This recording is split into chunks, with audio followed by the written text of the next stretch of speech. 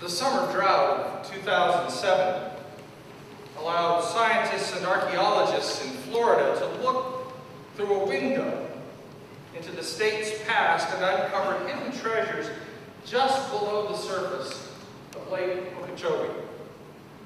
Okeechobee is the nation's second largest lake. Because of the drought, the lake hit its lowest levels on record. In some areas, the shoreline reached more than a mile, creating areas of dry lake bed where historical artifacts have been uncovered, with some dating back 500 years or more. Pottery shards, arrowheads, weaving tools, and pendants now lay on top of the dry ground, providing clues about the Native Americans that lived in the area hundreds of years ago. Evidence of Florida tourism and fishing industries also lurk nearby, including a fishing trawler from 1904 that probably sank during the hurricane in 1928, and evidence of paddle boats that once ferried tourists around the area. All of these items have rested just beneath the surface of the water for many years. It took a drought to bring them into the light of day. About 5 years ago, a group of us were at the Mesa Verde National Park. I was talking with the park ranger there. Mesa Verde is in the southwest corner of Colorado, and it's home to the Anasazi people who built the pueblos, or the cliff dwellings. Mesa Verde is an amazing place that holds some of the most ancient structures and ruins that you will find in North America. The area around Mesa Verde was experiencing a drought as well, the park ranger told me, and during that drought, someone's campfire got away from them and ignited a blaze that burned hundreds of acres, fueled by dry brush and scrub trees. The fires were devastating. But after the fires died down and they had regained control of the park, the ranger told me that even more ancient dwellings they had no idea even existed, were soon discovered and ready for additional exploration and investigation. Now, I share those stories with you because they lead us into thinking about what happens beyond the calamities and catastrophes of our lives. Drought and fire, literal or metaphorical, are among the many kinds of times that try and test us.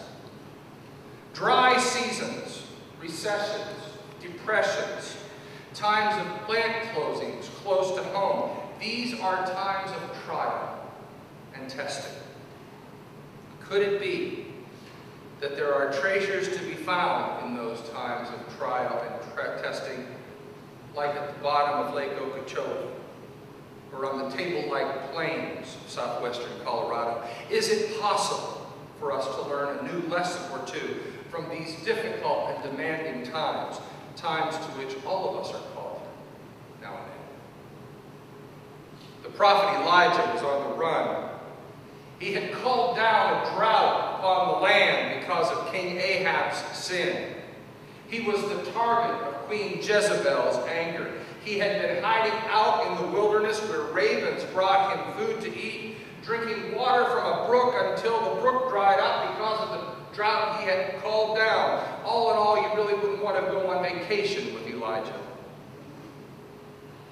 But then the word of the Lord comes to Elijah, and the prophet is told to go to Zarephath, where God has already planted within a Phoenician woman's heart a seed of compassion to feed him. Now, whenever you read the word widow in the Bible, you can assume that it also means poor and powerless. Widows had no one to provide for them. There was no social security net. They were on their own to scratch out whatever existence they could.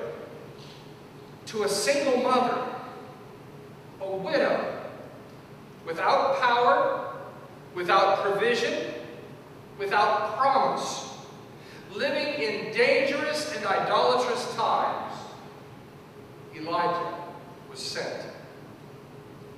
Elijah found her gathering sticks to build a small fire on which she was planning to cook her final meal. "Bring me some water," he said to her, "and while you're at it, seen his trouble. Here was Elijah, a Hebrew prophet, begging a meal of a Phoenician widow who was powerless and penniless. As the Lord your God lives, she says, I have nothing baked, only a handful of meal in a jar and only a little oil in a jug. I'm now gathering a few sticks so that I can go home and prepare what I have for myself and my son, that we may eat it and die. The words are filled with pain and desperation.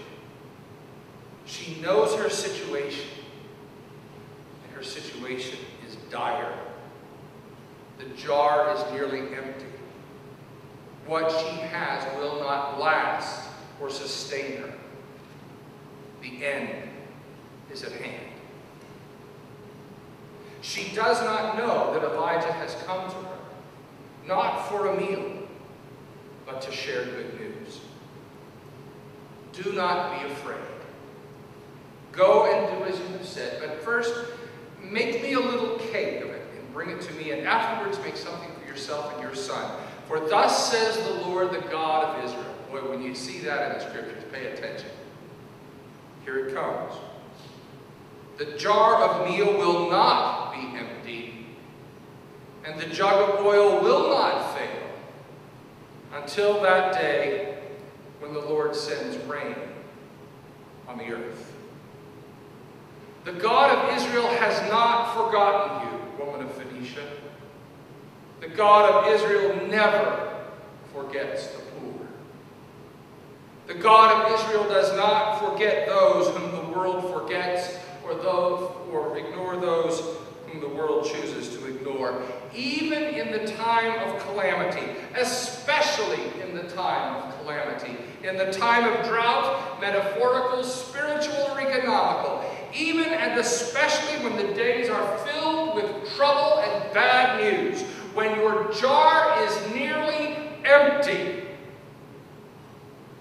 God is near.